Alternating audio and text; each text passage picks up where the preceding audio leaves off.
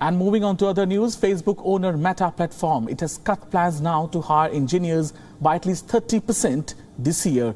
CEO Mark Zuckerberg told employees, well, this as he warned them to brace for a deep economic downturn as well. In addition to reducing hiring, CEO Zuckerberg said company was leaving certain positions unfilled. It's in response to attrition and turning up the heat on performance management to weed out staffers who are unable to meet more aggressive goals. Social media and tech firm Meta is bracing for a leaner second half of the year as it copes with macroeconomic pressures and data privacy issues that have hit ads business. The company must now prioritize more ruthlessly and operate leaner, meaner, better. Executing firm CEO said that in a memo. The guidance is the latest rough forecast to come from Meta executives who already moved to trim costs across much of the company this year in the face of slowing ad sales and user growth.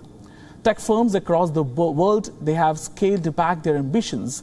It's in anticipation of a possible US recession that is spooking investors worldwide, although the slide in stock market and price at Meta has been more severe than at competitors Apple and Google.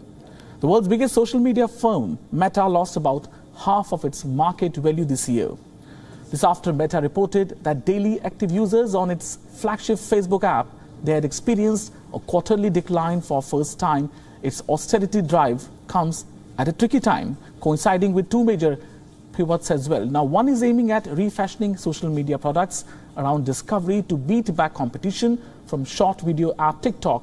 The other is an expensive long-term bet on augmented and virtual reality technology.